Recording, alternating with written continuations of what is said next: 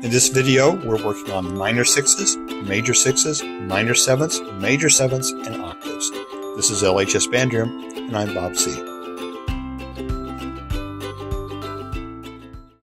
Okay, this is the third ear training video we've done. If you haven't listened to the other two, you might go back and do that because those go over some intervals that are a little bit easier to identify at first. These intervals today are a little bit more difficult to identify only because it's harder to find songs that everybody knows that uses these intervals. Remember on the earlier other videos, we used Twinkle Twinkle Little Star for a fifth. We used Here Comes Your Bride for a fourth, things like that. When you can find a song that uses those intervals, especially if it's a song that means something to you, a song that you know, then it's easier to identify those. With these intervals today, it's difficult to find. There's a lot of show tunes that use these, so if you're into Broadway show tunes, then you might find some use of that. But for just straight ahead pop music, it's difficult sometimes to find this stuff. So here we go. The first interval we're going to talk about is the minor six. If we're going from C, then a minor six is the A flat above it. Here we go from D, it's the B flat above it. The classic song to remember this is the Scott Joplin piece, The Entertainer.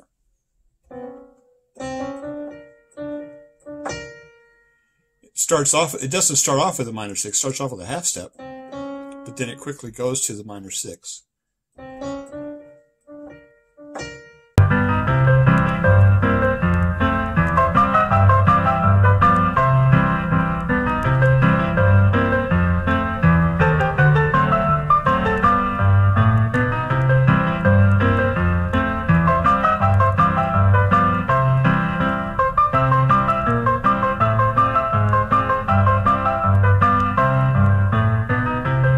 Minor six. And then obviously we have in other octaves too. Here it is starting from G to E flat.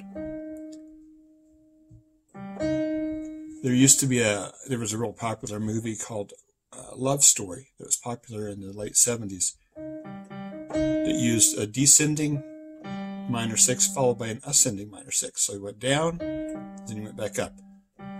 Where do I begin? But Entertainer is probably the better choice.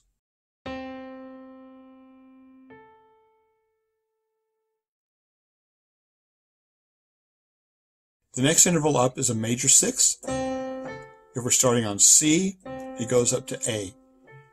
You might remember when we talked about scales that A is the relative minor of C. A minor scale is based on the sixth degree of the major scale. So if it sounds like that fits, this is why. The song that we use to remember this is My Bonnie Lies Over the Ocean. My Bonnie lies over the ocean. There's the six. If we go from D, then the six is a B above it. If we go down here from G, then it's an E above it. So let's practice a little bit. What interval do you hear? What song do you hear? What's this? Is that major or minor? Is it a major six or a minor six? Did you hear The Entertainer or did you hear My Bonnie Lies Over the Ocean? It's a major six. The other interval or other song that's really good for this, if you're not into My Bonnie Lies Over the Ocean, is the NBC chime theme. NBC, which if you're kind of a music nerd, is a major triad in second inversion. There's a C going to an A, and if you're going to do the triad, it resolves to the F. But the interval is there. All right, here's another one. How about this? Is that a major six or a minor six? It's a minor six. You heard The Entertainer. You did not hear somewhere. Let's do one more. We'll do it up here. Major or minor? It's a minor six. Here's what a major six would sound like. In fact, if you feel it wanting to resolve, that's kind of a clue that it's a major six.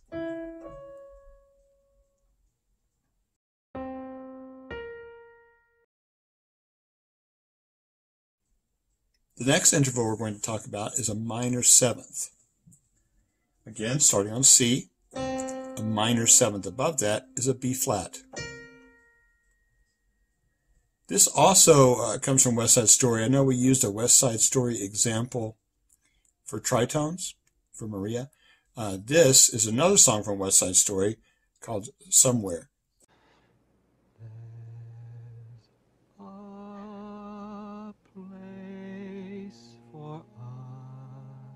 There's a place for us. There's your minor seventh interval. There's a place for us. Let's put it in some other keys.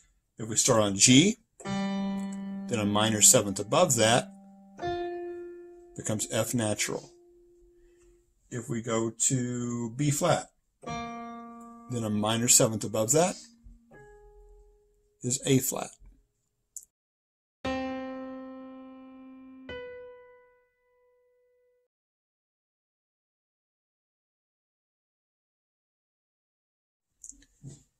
Finally, we reach the interval of the major seventh. If we're starting on C, then the seventh above that, the major seventh above that, is B natural. So it almost sounds like an octave, but not quite. It wants to pull up to the octave, but it doesn't. It's a major seventh. It's the largest interval we have that doesn't go more than one octave. It's the largest simple interval. Beyond this, they get into compound intervals. The best example of this is from that song, I believe it's from the 80s by a band called Aha. If you've seen the video, it's where it's a cartoon and then the guy becomes live. So it's take on me. That take on is a major seventh that resolves to the octave. So when you hear take on me, take on, then you know that's a major seven. So just to review, today we've gone over the minor sixth, and we decided that the best interval for that, or the best song, excuse me, we decided the best song for that was The Entertainer. We've done a major six. And I said Bonnie Lies Over the Ocean, but I think NBC might even be more common and easier to remember. So that G to E in this case, if you're playing along, major six, minor seventh. There's a place for us. Somewhere from West Side Story is for your minor seventh. And then for a major seven, take on me. Major seventh is that Take on Me by the Ahas, which is a great video. And if you haven't seen it, then you should go watch this.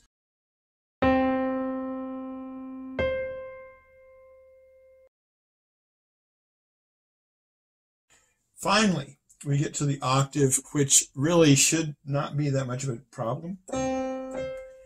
Although it's one of those things that can sneak up on you, and after you've had a whole big long session of ear training and they'll throw an octave at you, it's like, okay, that can't possibly be that simple. The best song for an octave is Somewhere Over the Rainbow.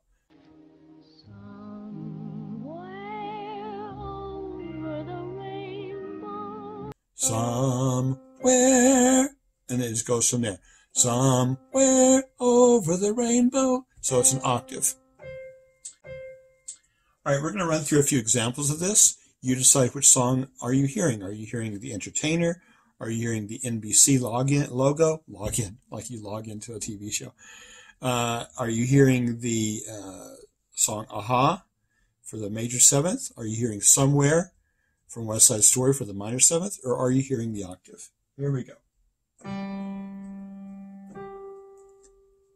So what was that? What song did you hear?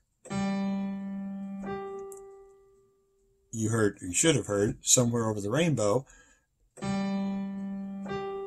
which is an octave. I'm going to keep these with the same root. That way you have a comparison. What about this one?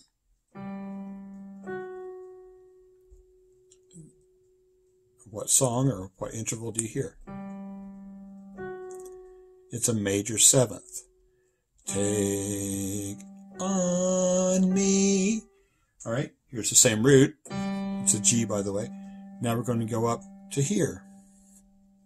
That was one you weren't expecting. So a minor 6. What about this one? It's a major 6.